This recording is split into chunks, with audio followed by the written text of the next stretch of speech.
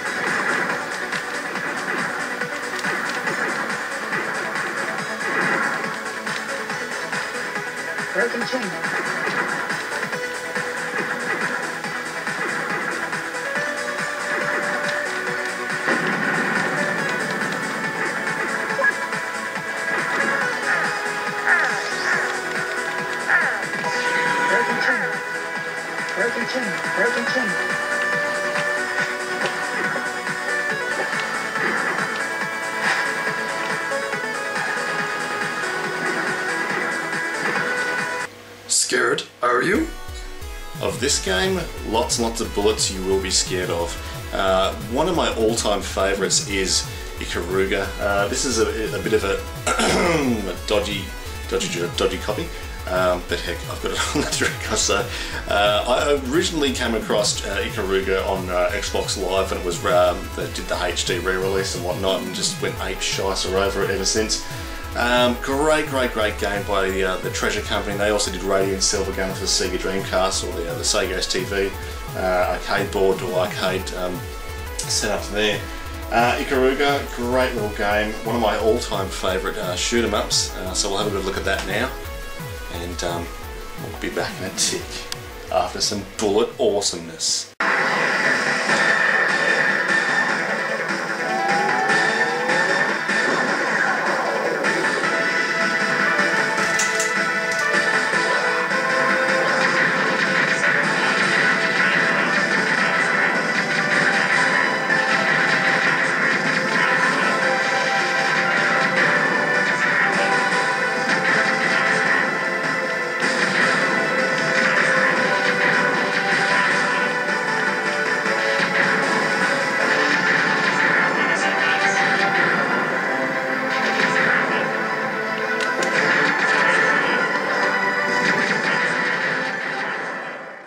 As I was mentioning earlier, there's some other developers doing some shoot-em-ups. There's one that's been postponed for about 6 trillion years. It's called Stormwind or Sturmwind, which is a shoot-em-up by, I can't remember, it might be from a German company, I'm not too sure.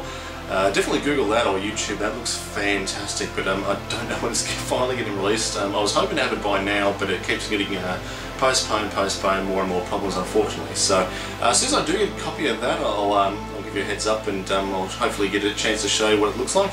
But yeah, as I said, if you like shmups, it's a great platform to play these shoot 'em ups on. If you like arcade stuff, you've got Crazy Taxi, all that sort of stuff, Soul Calibur. The list just goes on and on and on. So what we're going to do now is basically that's it for me. We'll wrap that up. I hope you enjoyed the episode. We'll get off the Dreamcast for a change, because I think the last 2 episodes have been about the Dreamcast. So we'll do something different next time. I hope you enjoyed the show. It's good to be back, and I'll catch up with you guys next time. See you then.